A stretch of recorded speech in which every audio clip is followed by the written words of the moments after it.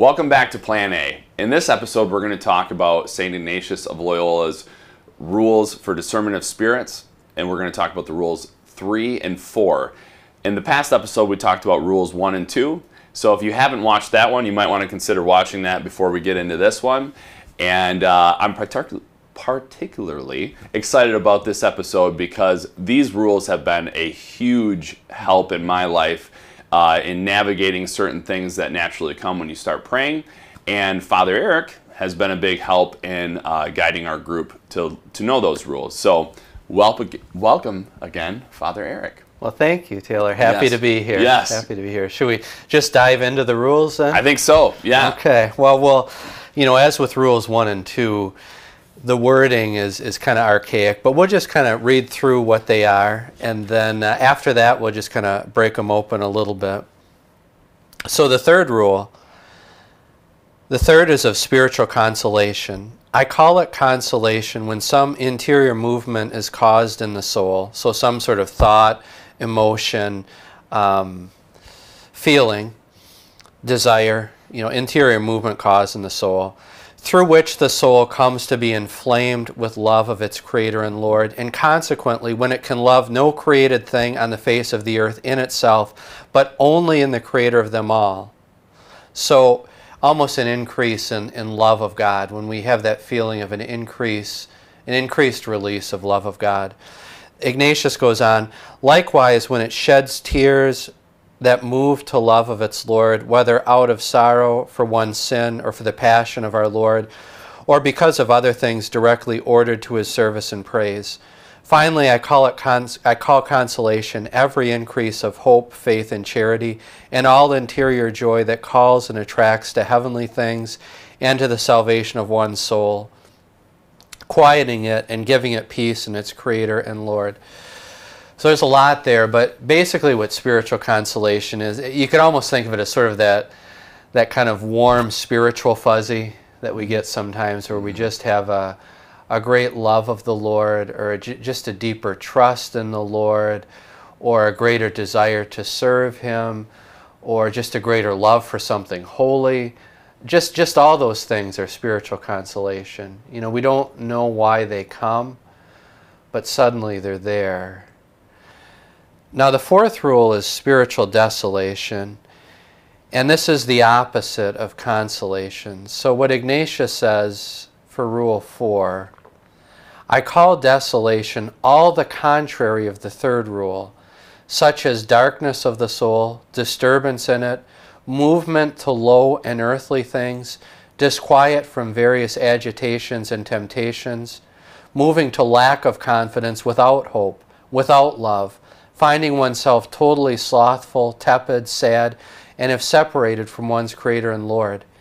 And just as consolation is contrary to desolation, in the same way the thoughts that come from consolation are contrary to the thoughts that come from desolation. So in other words, if consolation is sort of those warm sort of thoughts, desires, emotions that come up spiritually, maybe in prayer, maybe somewhere else, desolation is the opposite. It's when we get that darkness, when we just suddenly have a spiritual worry. We just have a lack of confidence. Maybe a fear that God is not with us, a fear that He's not guiding our lives anymore, that we're messing everything up. Instead of focusing on God, we're turning inward. It's the complete opposite of spiritual consolation. I don't know if that makes sense. Yeah. I think why these two rules, I think, were particularly, they really helped me understand things, is because I think once you engage prayer, or you engage the spiritual life, you do experience great highs, way up here. You experience God in various ways during prayer, or I know for me oftentimes it will be like right after communion, even in Mass, sitting there, and you just have this feeling of God's presence, this feeling of His love.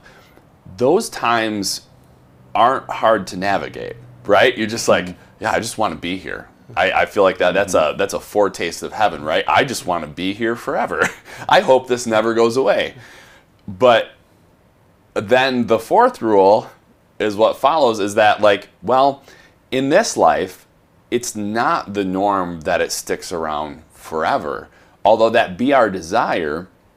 And I think what's particularly interesting about that is then the question is for us, okay, well, what do we do in that time of desolation? What's the proper response when it seems like all of that great feeling just goes away? Is God not there with us anymore? Or what's He doing in our souls at that point? No, I think that's great, because like you say, when we get those moments of spiritual consolation, they're fairly easy to navigate. Like God has given us a grace, and all He wants to do is for us to enjoy it. Really, the only big spiritual trap that we fall into in consolation, I think, is just assuming it's going to last forever. We get that sort of, James Cameron, I'm the king of the world moment, where we think, I've figured everything out spiritually. I mean, that can set us up for danger. But really, there isn't a lot of danger in spiritual consolation. We have that real warm feeling of God. But when we have those feelings of desolation, boy, things get much more confusing. And sometimes it's the worst, like after a moment of consolation, right? Like we thought everything was good, and then all of a sudden we're just so disoriented when we just have this sense of, like, what's going on right now? Like, I don't feel like I felt before. And so I think the real blessing for me of Ignatius's rules is just, how do we navigate that desolation? Because it comes up often enough, and it really is kind of discombobulating. It's normal, but we just forget that it's normal. And yeah, for me, I think that's the biggest help, is that, what do I do when that comes up? Like, how do I handle that? Because there's we're just really vulnerable when spiritual desolation happens. Like, it's just because we're questioning things and we're wondering if all our spiritual exercises, if they were worth it, like if this following of God meant anything, or if I was just making it all up. Right. We're just, the devil can be very active in the midst of desolation. It's a time where he sees his opportunity, and he just jumps in. So, I think even that fifth rule, of just not making significant spiritual changes in our practices during desolation, that's a huge rule in just keeping us steady, because when the desolation sets in, it's like, okay, everything I've tried, it's not working. Right. Because why am I feeling this? Right. So, I must have taken a wrong turn somewhere. Yeah. Those sort of thoughts start to come up. Yeah. Definitely experience those. Yeah. Exactly. And so the temptation is to say, okay, well, my spiritual reading in the morning, or my adoration before work, well, obviously that didn't work because I'm feeling this. Right. And so I got to try something different, because this isn't working. And when you take a step back, you see how clearly the devil is working off our vulnerability, right? That spiritual reading in the morning, that adoration in the morning, or whatever the spiritual practice is, it's clearly from God. It clearly has strengthened us and brought us benefits. But the devil sees, okay, I've got this opening right now, and I can get him to move away from that. This thing that really has helped him, that he put a lot of thought and discernment into doing. I can get him to turn away from it. And so, it is navigating desolation, as you say, it is such a challenge. And I think that's the great blessing of Ignatius's rules, is just giving us some sense of how to do that. Well, and I know, Father, you kind of talked on it before, just how having those those feelings and those thoughts and of the desolation, and I think that's been a big thing for me is those understanding that those feelings are real. I mean, that's real. Whether it's physical, whether it's kind of like stress, mental, say desolation or something that's going on, but that doesn't need to dictate what we do spiritually, right? I mean, I think sometimes, and a little bit of witness, like even right now, drinking coffee, pretty under, not getting very much sleep lately, some stress like work-wise, so, but what does that do in my life? And I think in the past, I've kind of fallen into that kind of spiral of, okay, oh, I'm too tired to get up to pray. Oh, I got all these other thoughts going on, all these other distractions, and that takes me away from prayer. And I think that's one thing that really stuck out to me going through Rule 4 was really you start to see what spiritual desolation looks like, and kind of that check is, what's the impact in your prayer life? Is it taking you away from prayer? Is your prayer a lot more distracted? Just a lot more distractions in prayer. So I don't know, that is just kind of some of that practical, kind of what I've seen in my own life. That's really kind of helped to kind of navigate that a little bit, to understand that, no, keep going on that path. Like, you need to continue in that relationship and ultimately trust that God's, obviously, He's still there, He's still working, and it's for a reason. One of the things I think is key with that is that as you go through the rules, for a soul that's trying to follow God, and and you wouldn't be watching, nobody would be watching this video if they weren't trying to grow in God. But the evil one's voice takes on a very discouraging tone. Mm-hmm. And like you say, it's almost, with your example, it's like he wants me to stop going on the path that I'm on. Right. I've made certain commitments. I've made certain choices that are coloring how my day goes. And yeah, the devil just wants me to move away from that. And so there's always that discouraging quality about his voice for someone who's trying to follow God. I love what you say about lack of sleep too, because these rules 3 and 4, they don't apply to everything, right? I mean, it's not as though we're always in spiritual consolation or desolation, right? They don't describe the totality of the spiritual life. So when you say lack of sleep, that's what Ignatius would term a natural desolation, right? It's not spiritual per se, right? It's not caused by any spiritual movement. It's just you feel bad because you didn't sleep. It's natural, but there's such a connection. Mm-hmm. It's a slippery slope, isn't it? It is. Natural desolation can lead quickly to spiritual desolation. It just opens us up because we are tired. We're in a vulnerable place. And so we have to watch natural desolation just like we would watch spiritual desolation. Mm-hmm. So just that connection is fascinating, because I know in my own life, sometimes it can feel like natural desolation I have to watch as much as spiritual desolation, because like you, I'm pushing myself. I'm not paying attention to when my body says stop, rest, and then that can easily lead to spiritual desolation. Right.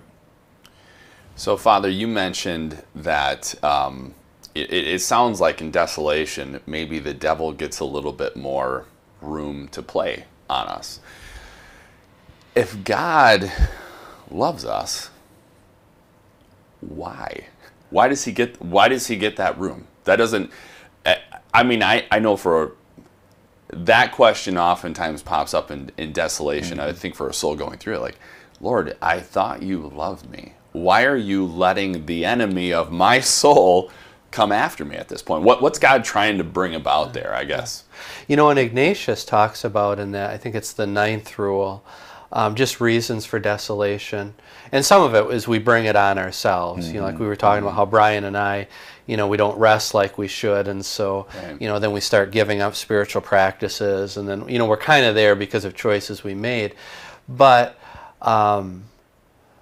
he talks about a couple other reasons too. And one is basically to stretch us, right? To see, God wants to see how far we'll go in love of Him. The only way He can stretch us is by allowing us to go through desolation. The only way we can really choose Him when it's hard is if desolation happens. So part of it is to increase our capacity to choose him. He has to let us choose him in difficult moments if we're going to grow in that ability, if we're going to grow in our love for him, our ability to choose him. And the other reason Ignatius gives is really just kind of increasing our gratitude, our humility. Gratitude and humility are virtually the same thing, right? I mean, humility is the virtue by which we attribute all the good we have to God, right? And so, desolation reminds us of just kind of how pathetic we are spiritually, right? How we're just, we can get discombobulated spiritually so easily. And so it really does increase our gratitude that when consolation comes, we can say, thank you, God. This is all you. And when we're being given gifts, when we're being given consolation, and we can see it all as gift, we're just so much more healthy spiritually. That makes a lot of sense. And I feel like one of the things that tends to happen the longer that, like in my life when I've experienced consolation, is oftentimes there will be this sneaky pride that enters in, right? There will be this like, oh, you're doing really good. Or, and maybe that's the devil playing on my mind. Maybe it's things rising up in me. I'm not exactly sure, and I think it probably varies from time to time. But nevertheless, I think that to the extent pride enters in, we have to be knocked down a rung. It's like, hey, you're not God. Everything you're doing in this time of consolation is only because you're experiencing my grace and you're feeling it. Well, and that makes a lot of sense because pride is a barrier to prayer. And if that lifeline is being cut off, then obviously you're going to slip into kind of a time of desolation. So and I think sense. Our society breeds this in us too. You think of, and it's a good thing, right? All the self-help movements and stuff, but the focus is on me, on that, right? What do I got to do? Right. And that just, the whole spiritual life is about, in a healthy sense, forgetting ourselves and focusing on God. And there's just such a natural tendency, with spiritual growth to just kind of grade ourselves. And just the very act of grading ourselves pulls our focus off of God and back on ourselves. And it really does. It breeds that whole tendency of, the reason things are going well right now is because I did A, B, C, D, And we do have to experience desolation to be reminded, no, this was all a gift from God. Right. It was all a gift from God. What you felt after Holy Communion, you didn't manufacture that. That was me and your soul letting you experience my love for you. You didn't cause that to happen. And anything that moves you to think that, I have to squash. Right. So that you can really enjoy that moment. Right. So that you can truly be love purified, is what it sounds like. So can you talk a little bit, I think what really helped me too is understanding in times of desolation what the devil actually has, how he can affect us. Like, what does he have permission to do in us? Where are his boundaries, or what can he put thoughts into our head? How does that work? Yeah. So like we talked about in last week's video, the devil has no power unless we give it to him. Like, he can't do anything unless we consent. But I think, at least for me, the dynamic in desolation would be something like this. Yesterday I was in consolation, right? So I felt this real closeness to God, and I was there. And so today I'm feeling desolation, right? Like, I just feel like, the problems of the day are overwhelming me. Where's God in the midst of this? God, I can't do this. I moved towards this sense of desolation. So these thoughts are arising from who knows where, right? They could be arising from just psychological wounds that I have. They could be the evil one planning them. But whatever the case, I'm in desolation, right? Right. And for me, like, a lot of what the devil does is when I have those really those thoughts of negativity, of not trusting in God, of doubting God's presence with me, of not having faith, hope, and love, all the devil has to do is just say, yeah, that's right. Mm-hmm. That's right. You know, what you're thinking and feeling, that's true. What you thought and felt yesterday in Consolation, not true. Today is reminding you that yesterday was an illusion. Mm-hmm. Today is what's real. So I know in my life, that's all the devil has to do, is just take what thoughts and feelings are just sort of arising in desolation and just say, yeah, that's what's true. He doesn't have to do much.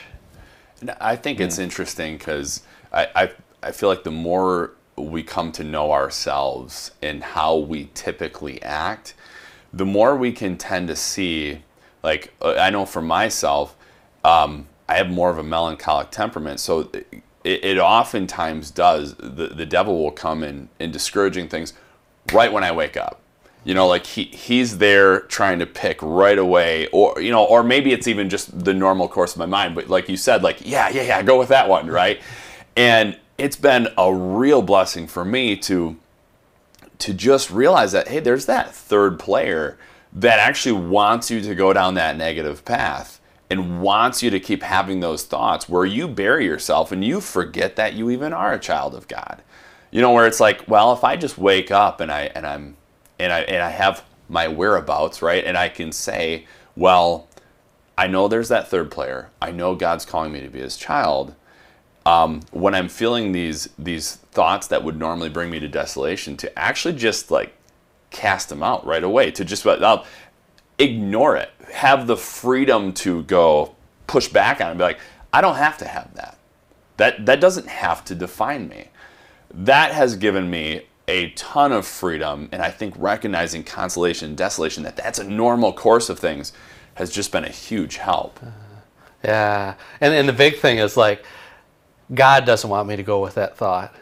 Right. So I'm going to push against it. Mm-hmm. He doesn't want me to go that direction. So, yeah, I think I love what you say about self-knowledge, because I think that is huge. I mean, the devil has a playbook for each of us, mm-hmm. and it is based on who we are. So the more we understand who we are, our tendencies, the more we can get a sense of his playbook. I just love the example of knowing that, okay, I'm more vulnerable in the morning. You know, I mean, I too have kind of that melancholic personality. In the morning, I am so much more susceptible. I got to get moving in the morning. That's when those negative thoughts, you know, a lot of times they're thoughts of like just imagining all that's got to come in the day. Right. And it just seems like this overwhelming mountain. Mm-hmm. And God doesn't want me to stay there, right? He wants me to it might be just something as simple as, okay, I think these are the 3 big tasks that I'm going to really need help with. I trust that you're going to help me with them. I give them over to you, right? There's a way of pushing back against that, just that feeling of overwhelmingness, you know, of just right. Like, I can't do it, you know. And yeah, so, you know, to know that, like, so for you and I, we know that, okay, morning, devil's going to be particularly vulnerable. Well, for someone else, it might be a different time of day, right? And similarly, it's different types of temptations depending on our different personalities. So I think that's just a great thing. I think the more we grow in our self-awareness of when we're vulnerable, how we're vulnerable, what his tactics are going to be, just the stronger we get. Because, like you say, it gives us that freedom. It gives us that freedom to push back, to say, okay, you know, I've gone down that path of thoughts before, and that is clearly not where God wants me to go, so I'm going to push back. Well, and I like that too, because, you know, kind of to tie back to some of the previous episodes, you know, the discussion on prayer, I mean, really, that time of silence, you know, we live in a time right now, a society where, I mean, there's constant noise, you know, there's constant availability of, you know, through electronics, whatever the case might be, of, you know, just silence as in such shortage, it seems like. So having that prayer, taking that time daily, you know, even just turning the radio off as you're driving somewhere and just thinking, you know, even if it's not necessarily praying, but just allowing God that space, just to work within yourself, you know, to speak to you and to understand and to realize these things.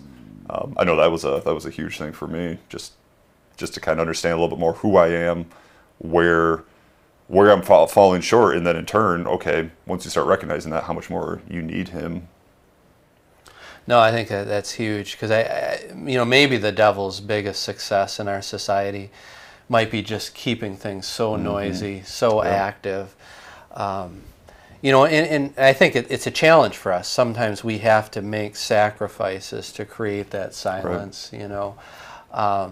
They seem like sacrifices at the time. They do. And then once you do it, you're like, oh wow, that was obviously what How did I live without that? Yeah, exactly. Because I do think it's like you say too. I mean, the devil's, with keeping everything noisy and active, what the devil's trying to do is to try to get us not to think, and even more importantly, not to listen.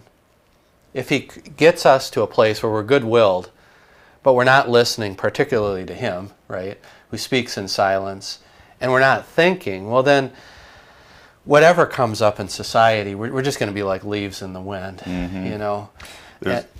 Sorry. No. I know in your in kind of your bulletin article that you wrote, kind of previewing Plan A, you referenced Dr. Brant Petree's spiritual classes, and one of the things that really stood out with that was, I mean, there's a lot of great material in there, highly recommend it, but one of the things he said is if you're not growing, you're actually going backwards. You really can't stay still in the spiritual life because of that, because of how much I think Satan has a hold in society, how much he is influencing it. So I mean, if you're not actively pursuing or growing in your faith life, that, I mean, inevitably you're going to be slipping backwards. So I don't know, that just really stuck out to me, where I mean, you can't remain neutral.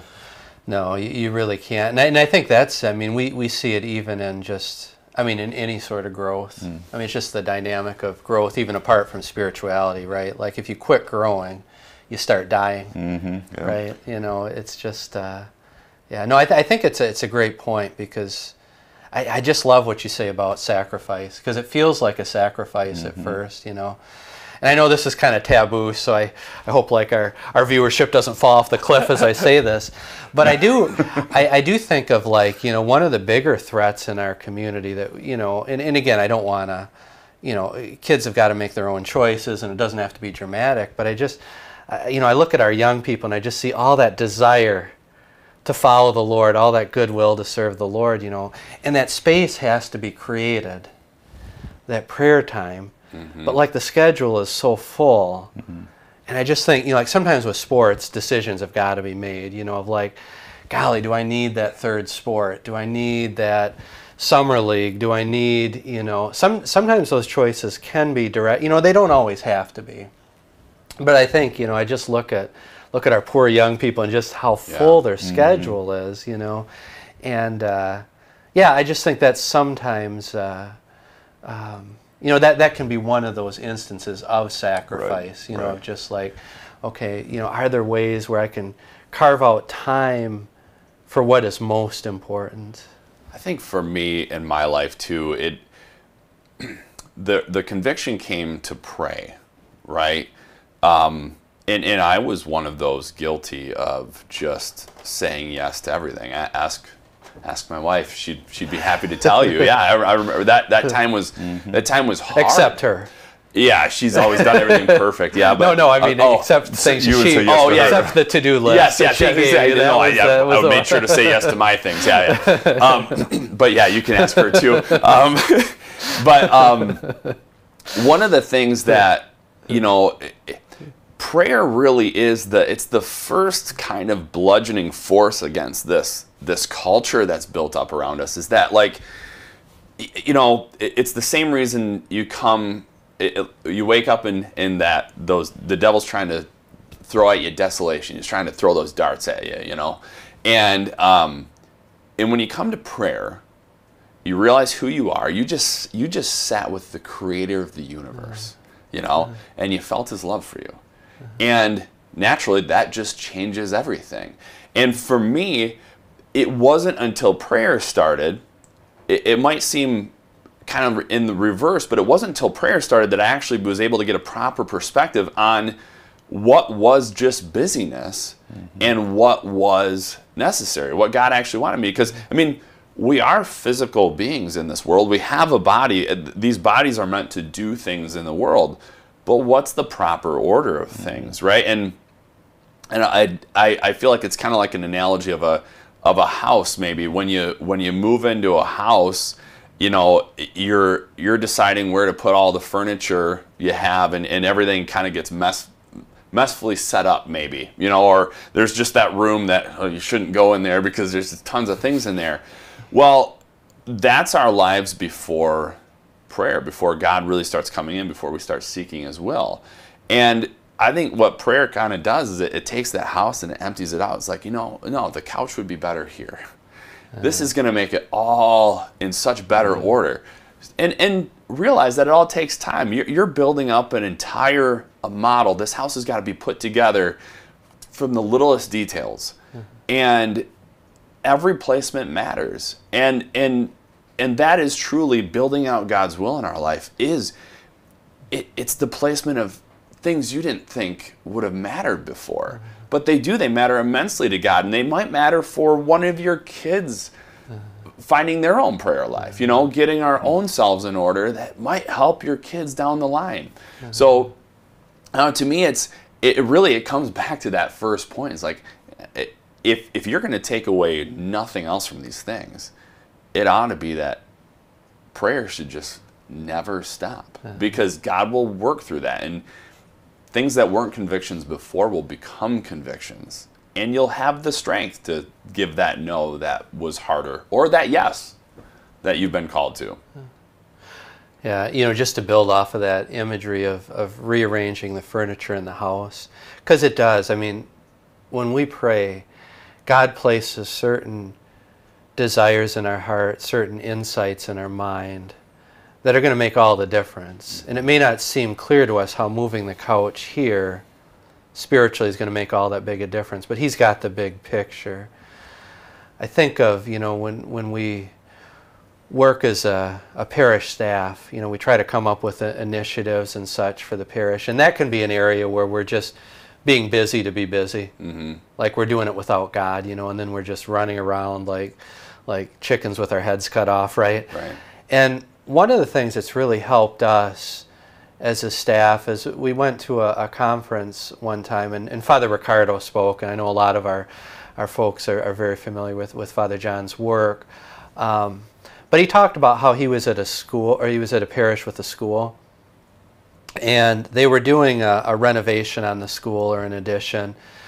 And so they would have to talk to the construction folks a lot throughout the day, you know. And he said, you know, now and again when they were talking with them, the workers would kind of excuse themselves and say, oh, we got to go to the trailer. They would speak of that often, you know. And finally, you know, Father John and his team are wondering, okay, what's this trailer that they've got to keep going back to, you know? And, you know, the trailer was the place where they had the blueprints, for the plan, or for the project. And it's just a reminder to us that, you know, as a staff, when we've got to make decisions, you know, sometimes we'll get so caught up in the discussion, one person throwing out one view, another person throwing out another view, that we just have to say, okay, you know what? Let's go to the trailer. Yeah. In other words, let's just as a staff go and silently pray before God, because He's the one that's got the blueprint. So I just think what you're saying is terrific. You know, we do get to be people who are just running around, just exhausted, just chasing one thing after another, saying yes to everything. And it's just not bearing fruit because we're not following the blueprint. Right. We're not asking the master architect, you know, what's your plan for me today? You know, what do you want me to clear out time for? What project do you want me to engage in today, and what do you want me to say no to today? And if we could do that, we could just expend far less energy, and our efforts would just bear a lot more fruit. And I think to speak to that, you know, we have and a lot of us struggle with this, is we have an epidemic of anxiety and depression, and I think these are natural things that follow when we are running around like chickens with our heads cut off. I know it when I was especially doing that, not caring what God wanted in my life. And I don't claim I've arrived by any sense. Again, ask my wife, you know. And a lot of these things probably in and of themselves were things that were good.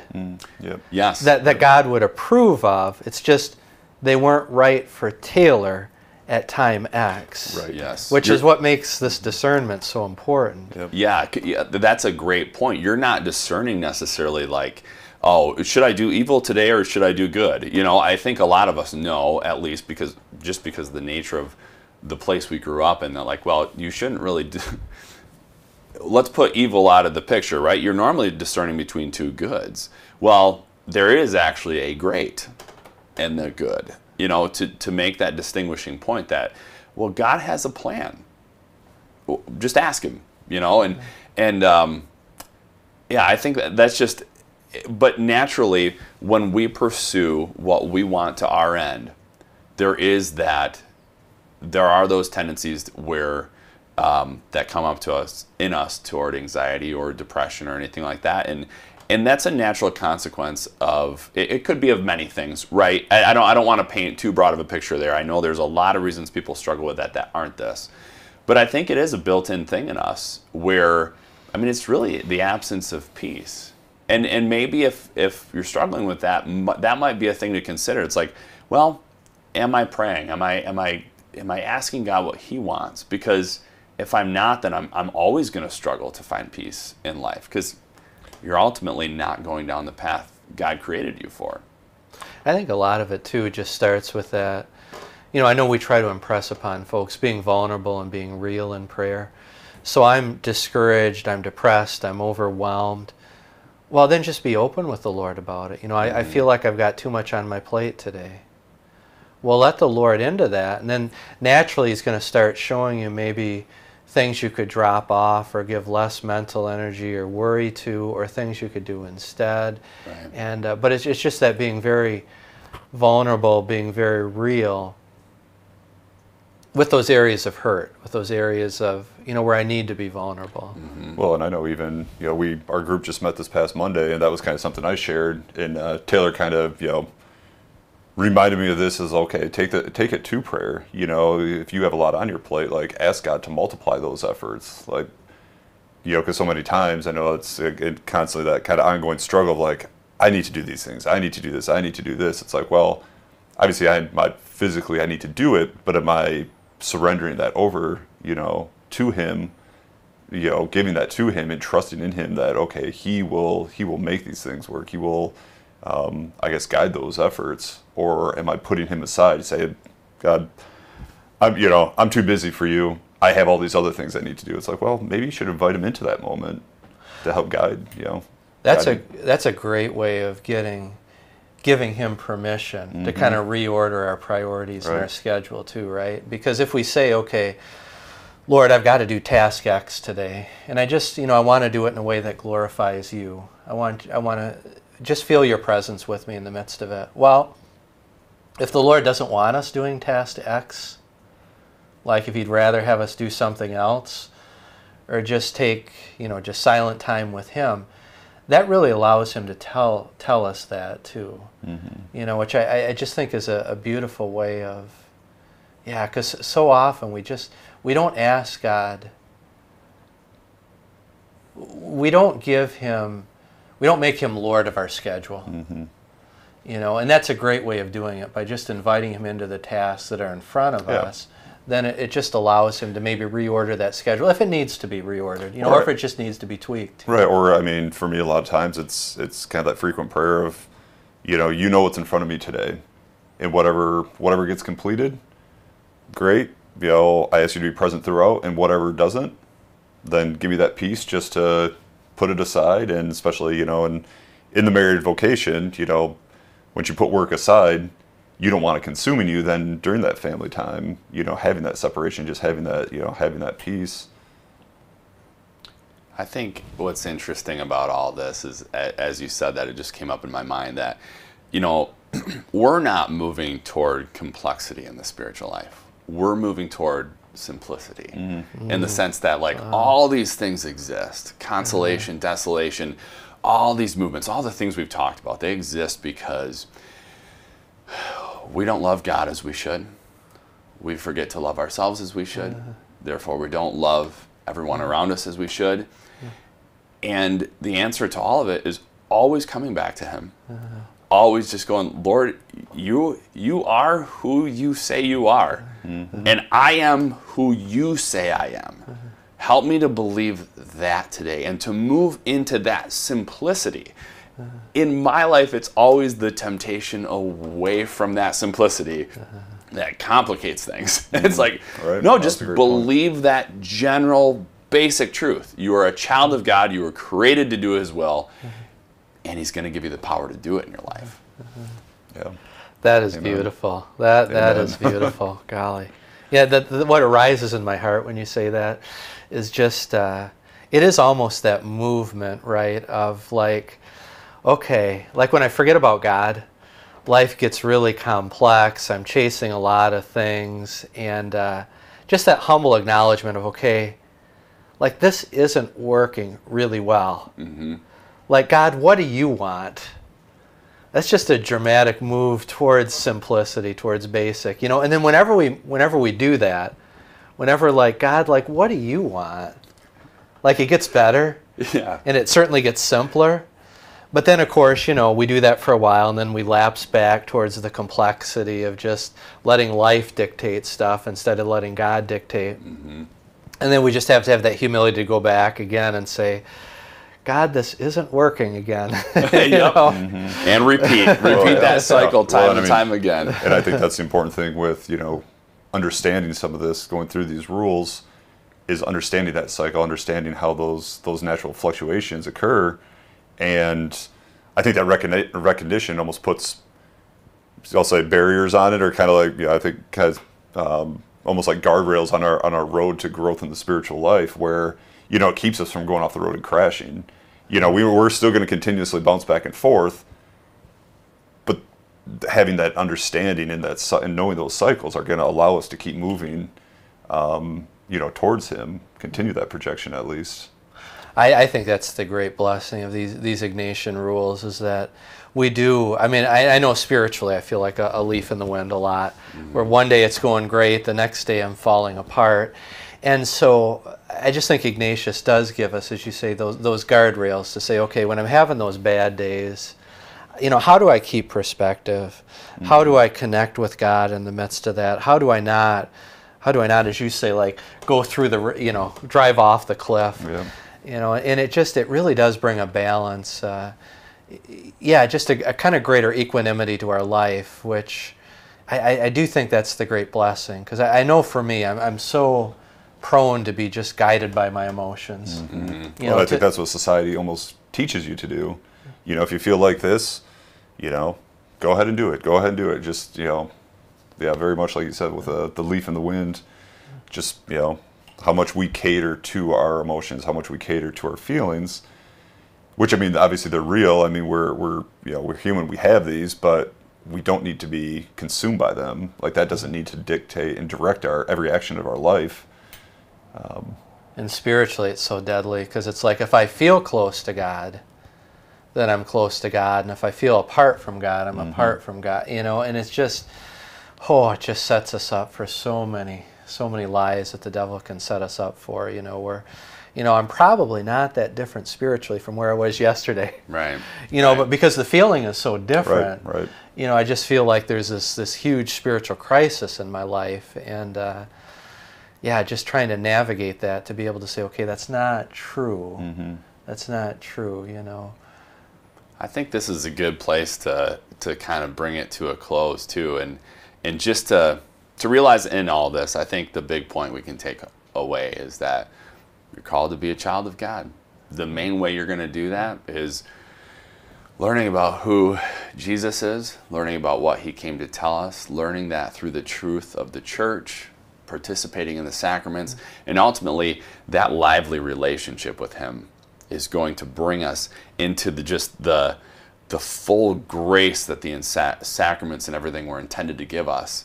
And we will have the road will be a bit bumpy from time to time, but to realize there's great help in what the church brings us, and to realize that we can do this. And as a community, and as people that want to do it together, we will have even more help in getting there.